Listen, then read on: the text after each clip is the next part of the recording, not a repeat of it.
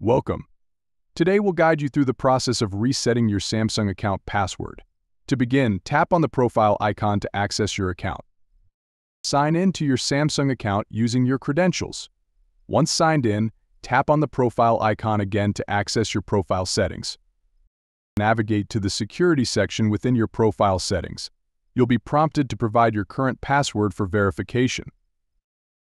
After providing your current password, you'll see the option to change password. Enter your current password once more, followed by your new desired password. Once you've entered your new password, click on Change to confirm the changes.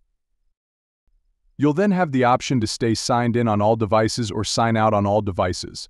Choose the option that suits your preference. And there you have it. You've successfully reset your Samsung account password. If you found this tutorial helpful, please consider liking and subscribing to our channel for more useful tips. Thanks for watching and see you next time.